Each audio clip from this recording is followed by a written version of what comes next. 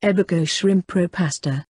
Ingredients: 2 heaped tbsp Ebiko or tobiko, 90 grams karashi Mentaiko, about 2 pieces, 2 tablespoons olive oil, 1/4 cup half and half, half cream, half milk, 9 grams Parmigiano Reggiano, grated, 200 grams dry spaghetti, 1/4 sheet nori, cut into thin strips with scissors, for garnish.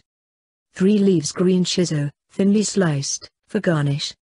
Directions: boil the pasta according to the package directions in well-salted water, about 1 tablespoon salt per 5 cups of water. Whole Mentaiko comes in the roe sacks which have a tough outer membrane.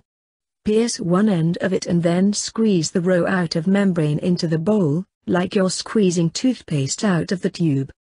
Add the olive oil, half and half, and Parmigiano Reggiano and then whisk to combine.